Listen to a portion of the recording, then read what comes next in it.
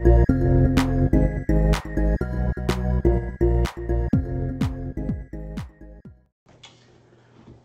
guys, very brief video today, just an update on the Chillblast WAP.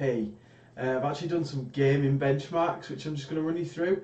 It is terrible, obviously, because it's not very good, but for those of you who are intrigued, you might enjoy what you see on this video. Okay, first up we're going to start with something very easy for any PC to run, and that is the legendary Candy Crush Saga. So I'm recording this with the WinDVR function of the Xbox app, so the frame rate isn't exactly brilliant on the capture itself, but you get an idea of the visual quality of what you can get from this PC. This game, at one point I was really hooked on it. I used to absolutely love it, but I did manage to break the cycle and stop playing it eventually. But it's certainly playable on this ridiculously cheap and slow PC. You kind of expect that though from a Windows Universal app, which this is. I couldn't capture frames per second on any of the Windows Universal apps. If anyone does know of a way of doing this that's quite straightforward, then please do let me know. I did find quite a few forum posts and things advising how to do it, but a lot of it seemed very complicated, not really something I wanted to try. Okay, next up we've got Minecraft. Minecraft runs okay.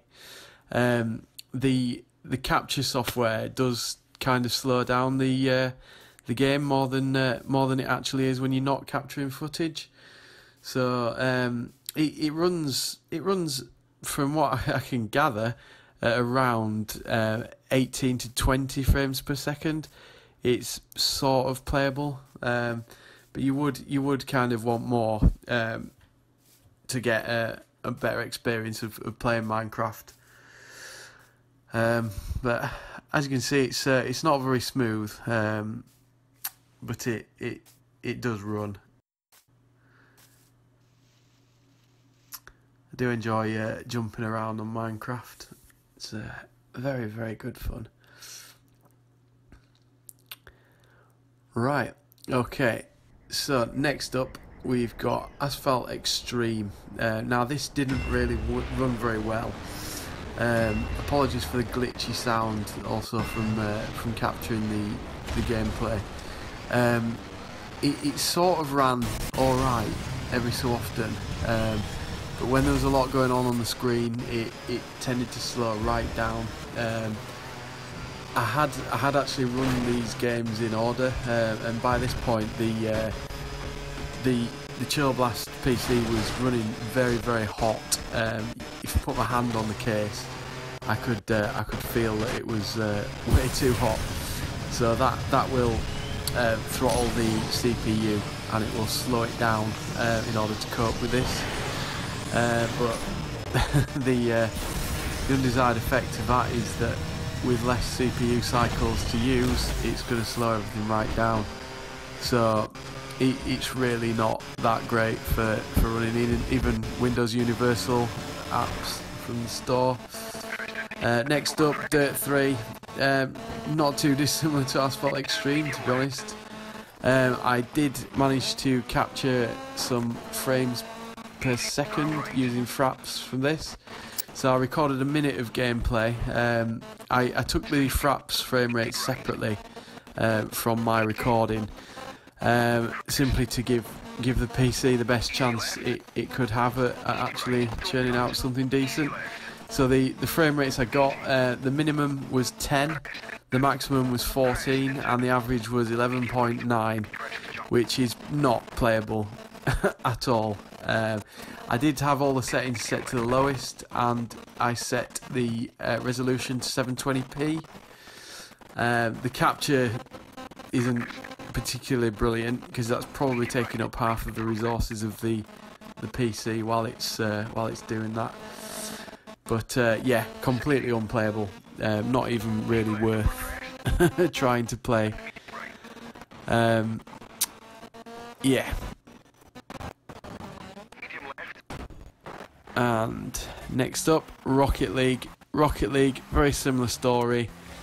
Completely unplayable.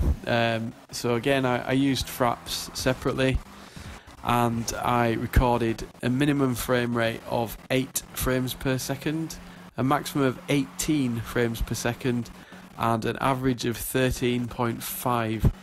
I had all the settings on the lowest, and I ran at a resolution of 720p. So completely unplayable. Goodness knows what the other players in this game thought of me. I didn't know what I was doing at all. I couldn't really tell where I was on the pitch, where the ball was, or anything. It was just too jerky, too slow, completely unplayable. And finally, I tested CRYSIS. The old famous question of, will it run CRYSIS? Theoretically, it almost ran CRYSIS, but again, not particularly well. So the minimum frames per second recorded in Fraps was 0, the maximum was 19, and the average was 14.38. So completely unplayable. But you could watch the intro quite well. But this PC is absolutely not for gaming whatsoever. But I have done these tests to make sure people can make an informed choice. But I would definitely not buy this PC if you want to play games.